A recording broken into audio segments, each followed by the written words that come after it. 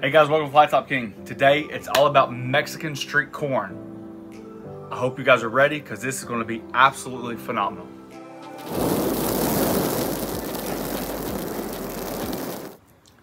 So this is the deal. So we've actually made Mexican street corn in the past. We actually, don't you agree? We actually didn't like it. We were like, golly, all this excitement, all this buildup, and this is what it tastes like. Maybe it's the recipe I followed. Well, there's a local Mexican restaurant that just opened right around the corner, and we've eaten there twice. The first time we ordered our dish, it came out and they gave us the wrong side dish. So of course, obviously they brought out the right side dish, but they said, since you got it, go ahead and eat it. And it was corn, help me out. Esquites. You guys know I can't speak English, much less words like that. We'll put it up right here. Corn. All right, you got it? Fell in love with it. Absolutely fell in love with it. Matter of fact, when my whole dish was done, the corn, I just wanted more. I wanted more corn. So for my birthday, we went down there and we ordered what we wanted. And of course, I ordered the corn. You guys see that video right here. Literally, the whole reason why we're here is that right there. The corn side dish at this Mexican restaurant is out of bounds. Look at this corn. Look, it's not over seasoned. It's in like this rich corn, like it reminds me of Mexican meets Italian. Like it's almost like an Italian or like a Mexican Alfredo. It's buttery, it's garlic, it's creamy. It's not overpowered with lime or spices or unnecessarily flavors. I'm gonna try to make it. So the whole point of this video is basically to try to replicate what they served me. This might not be traditional, this might not be normal, but I'm telling you, it is absolutely fantastic. It's luscious, it's rich, it's decadent, it's just corn, but it's so dang good. So let me show you the list of the ingredients I've got. Cotija cheese, which to me, in my palate, tastes like a Parmesan cheese, okay? It's got the salty, it's got the dryness, it's got the graininess. That's just what it tastes like to me. The crema, it's actually our first time using it. I've already opened it, I've tasted it. To give you an idea, what's the difference between that and sour cream? A lot. I looked it up online just to make sure I couldn't substitute sour cream, and I'm glad I did. Sour cream definitely has a tang. It's definitely thicker. This to me is almost like an extreme heavy cream. It does not resemble sour cream at the least in my point of view. All right, we got some mayonnaise, got some cilantro, some green onion, some jalapeno, some green onion, corn. Got some bell pepper, onion, lime, a little hot chipotle pepper, taco seasoning if we need it, and garlic. I'm extremely pumped. I have no idea how we're going to make it. This is going to be one of those things where I'm going to have to build, because I'm trying to go after that specific flavor profile. All right, so really quickly, this is kind of the rundown. We got 32 ounces of corn, and I'm looking at a green onion, a jalapeno, a quarter of a bell pepper, and a quarter of an onion, right? So all we're going to do is just Real quick. The corn is a bag of frozen corn that's been thawing in the refrigerator overnight. That's correct. We looked at fresh corn, which is what I really wanted. I was going to show you guys a trick how to shuck it, but the corn price was absolutely, it was not reasonable. We bought frozen.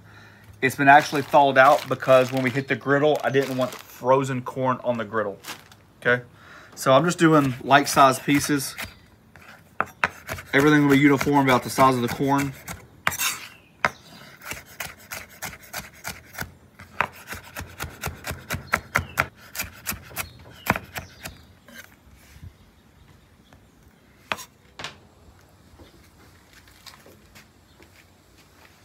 All right, griddle's on low. It's been preheating or heating up. Nothing fancy. We're just gonna start sauteing the vegetables.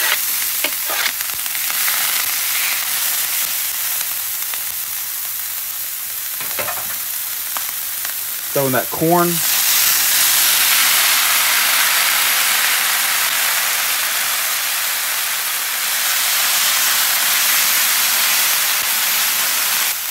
One of the keys to a good street corn, which I researched online, was the char. I didn't notice our corn had that much char to it. But to replicate that You want an even cooking surface area, right?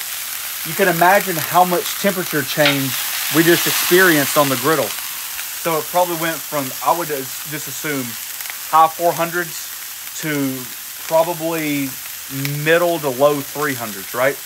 Allow your flat top to build up that temperature. Don't move it a lot. And allow some caramelization from the sugar from the corn to build. And that's going to help you with the flavor profile.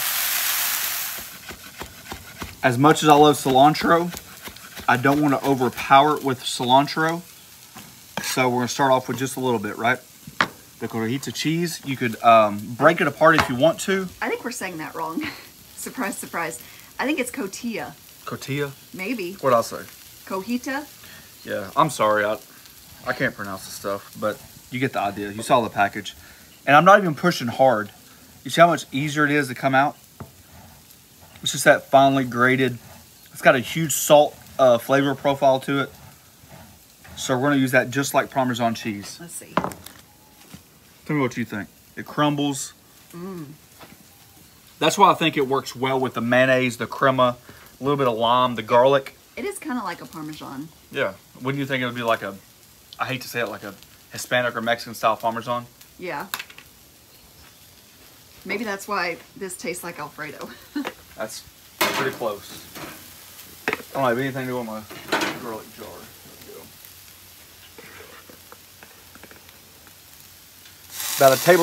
Maybe about 2 tablespoons of garlic. You see how the char's starting to build on our corn? That's kind of what I'm looking for right there, right? All right, so this is where it comes back to temperature control. 9 times out of 10, even more than that, high 90s. I always cook on low, right? This is one of the very few times where we're going to have to adjust the knobs. If you remember when we did our seafood pasta on the griddle, it was the same way because you don't want your cream to curdle. You don't want it to cook at too high of a temperature. So in my mind, I almost have to create an Alfredo sauce right on the griddle, right? So this is kind of what we're going to do. I'm going to take this one completely off. I'm going to take this one off, and this is going to stay on low. If I need to, I can turn this one back on. We got a 1/4 cup of mayonnaise, 1/4 cup of crema. We got the juice of half a lime. This lime is very, very, very juicy. If you feel like you need more, obviously you can add more. Just a touch of cilantro. About a 1/2 cup of that cheese. And just a couple dashes of that chipotle pepper. It's got like a little smoke to it. It's hot.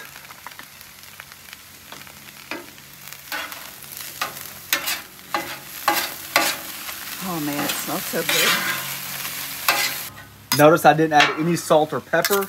Like I said, that cheese has a ton of salt in it. So I don't want to over season. You can always add, but you can't take away. We just added a 1/4 cup more of that crema. There we go. See that sauce that I'm looking for? See how I'm moving the stuff off the heat so it doesn't get too hot? That's what I'm looking for, right? That's using your griddle. All right, I think it's ready to taste. That was fast. Well, the corn's pre-cooked. It's gonna be hot.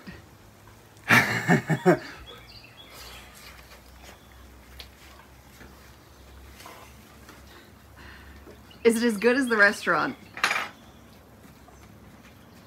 No, but we're gonna get it there. All right. We added 2 tablespoons of garlic. 2 more tablespoons of garlic. We're gonna add the rest of that cheese. That's gonna bring it up to, what do you think, about 3/4 cup? You know better than I do. I'm gonna guess about 3/4 cup.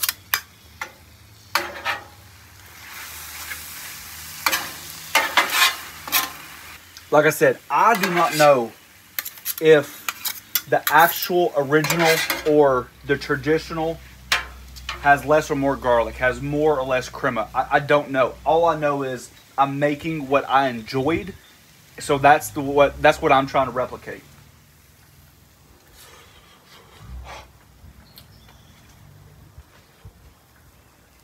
I can already tell you right now, we're going to use the whole thing.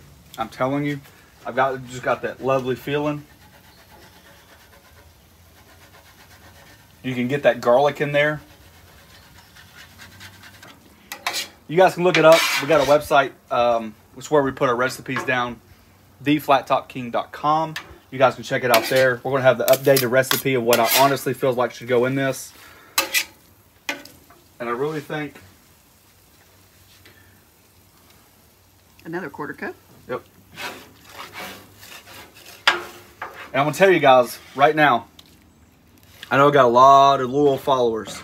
This is one of those dishes you got to be careful of when you're cleaning your flat top, right?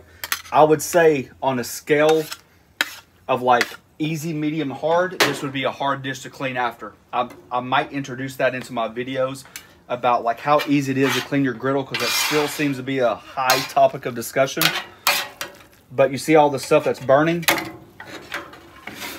This is why I always say clean as you go. If you go ahead and get it off now, you don't have to get it off later, right? So just take that. That's why I always say get a bigger griddle as well, if you can. Not everybody can. But look how much cleaner that is now and how much less I have to clean later. Right at the last minute, we looked at each other and said, is this exactly what we had? And we both agreed it's a little hair thick. So if you add mayonnaise or crema, I think it's going to continue that thick cycle. So we're just going to add a little bit of milk. How much would you say? If I had to guess, I'd probably say a half a cup.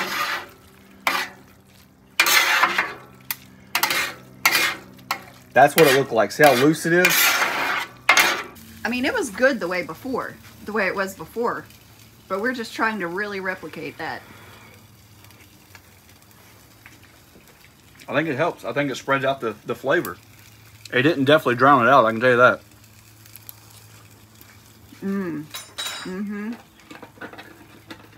I think that's more similar.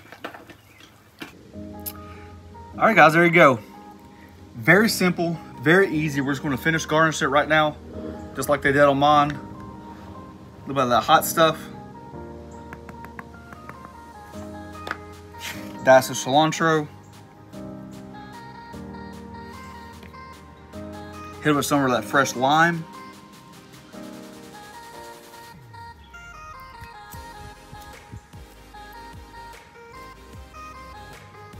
Oh, jeez.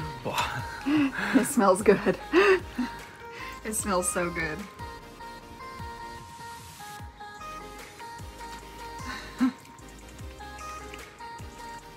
My bite.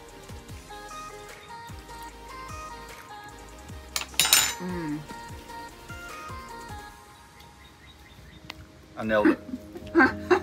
It's that flavor concept, right? It's that heat. It's the creaminess. It's like it's just like in a corn Alfredo. Golly, it's so rich and creamy. Oh, it's good. There you go, guys. Hey, we have a join function down below somewhere in the images. If you guys are interested, we do tons behind the scenes. We've done several today. We've done several yesterday.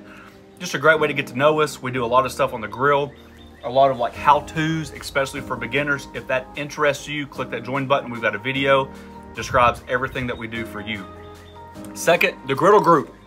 What are you guys making? What are you guys doing? Tag us, show us. This is incredible. How are you guys making it? What's your experience with Mexican street corn?